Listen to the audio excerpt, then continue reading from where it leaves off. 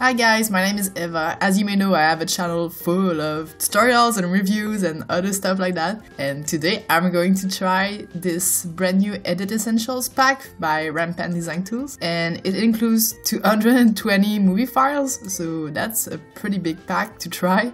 And the resolution is 4K, but I only have like HD footage, so I'm going to scale it down to make it fit.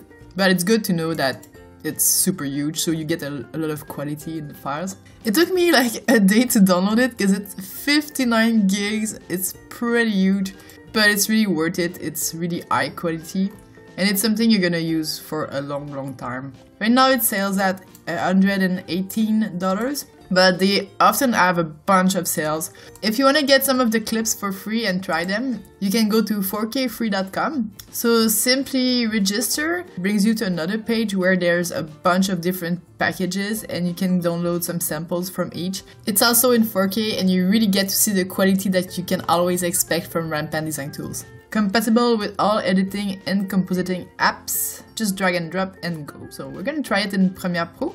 I actually didn't look at them, I just placed a bunch of clips on the timeline. These are in 1080, 1920, just regular HD. I made some folders for each type of category, so we get, if we see here, we get film, flares, impact lights, light leaks, overlays, style mats, and transitions. We're gonna try them all, and let's go crazy. When you open the Edit Essential film folders, you get a bunch of overlays. So what I like to do is to click on one and then I press shift, I select all of them, drag and drop them on the second layer. So now I get to watch them, but as I mentioned earlier, they are in 4K, so I'm just going to scale them down a little bit. So I go in my FX setting here, I feel it should match now.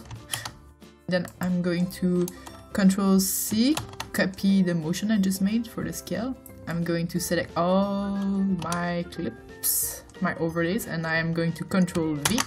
So now they should all be scaled down to my HD size. So now you have to play with the blending mode, and you can just use the middle mouse button and you'll see that every time you choose a different blending mode, you get a different type of effect. It's at darken now.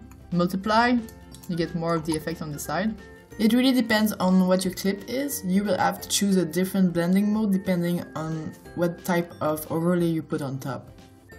So if you just want to apply multiply to all your clips, you could do the same thing. You could just go in opacity and Ctrl C, and then you would select a bunch of them. Then I do Ctrl V and it will apply the same blending mode to all the clips I selected all at once. So they worked really well for all these black and white ones, where it's just some film that goes on top of my picture. But as soon as the colors pop in, I feel like it's pretty harsh, the blending mode I chose. So I'm just going to continue scrolling down to find another. Screen looks good. So you can get a real cool film effect in like 2 seconds. You just drag and drop it, you change the blending mode and voila. So that's what you get with the film essential. So same thing, I just click on the first one, I press shift, and I click on the last one, I go back on top and I drag and drop them on the second layer. Just like we did before, I'm going to scale it down at 51 and I'll copy my motion. I select all of them and I paste it Ctrl V. So now you can see what they look like. Some of them are anamorphic, you could just scale it a little bit more here, and you could also move the position where the flare happens.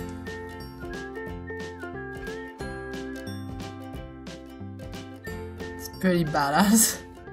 If you look at science fiction movies, they abuse that effect. Like there's so many.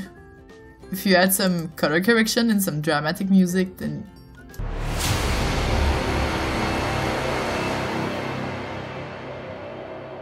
it looks awesome with text too, if you just want to add some pop of color. And you can get some of the flares on the 4kfree.com website, for free, obviously. And you can use this as a transition too. Like here it's so wide that under you could switch to another clip, then you get a cool transition. The next one is the impact lights. These are more for just an impact at some point in your clip.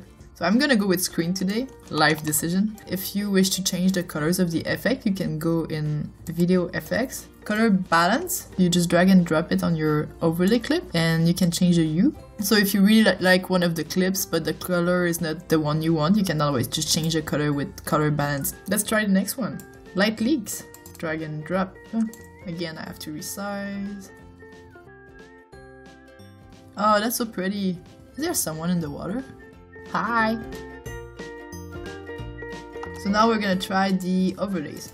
Wow. Even just that with text on top would be so cool. Let's try soft light maybe? Oh, that's good. It's so pretty. Don't you just want to pet him? Like, he looks so soft. Let's continue with Rampant Edit Essentials Style Mats. Style mats are super awesome, but they are a little bit more complex to work with. So when you work with style mats like this, you'll notice that there's an alpha channel where you see the white rectangles. This is where the information is, and all the rest is completely transparent. So if you want your clip to appear in the rectangle, you will have to add a track matte because you want to track the matte.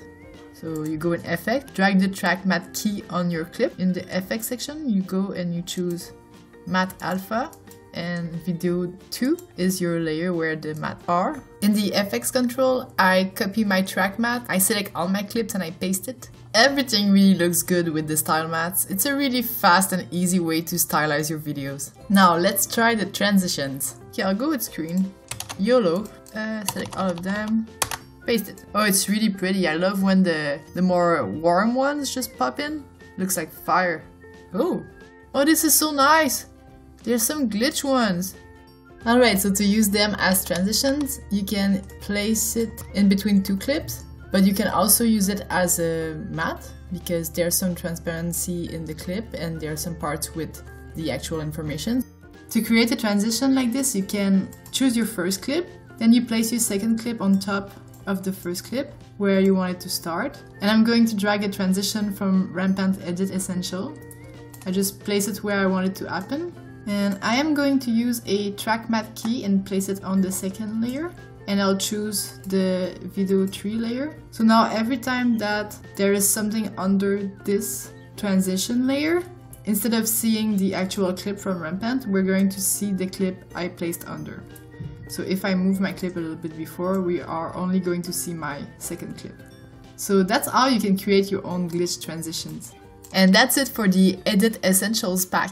I hope you appreciated my demonstration and I really had fun trying them. I think they're so cool. I'm a big fan. You've seen me using their products in many of my videos. Yeah, I'm really happy that I got to try this pack. I hope you're gonna try the 4K free website to get a bunch of free clips from their packages. Don't forget to like, share and subscribe if you like my video. I have a lot of fun editing, guys, and I'll see you soon in another video.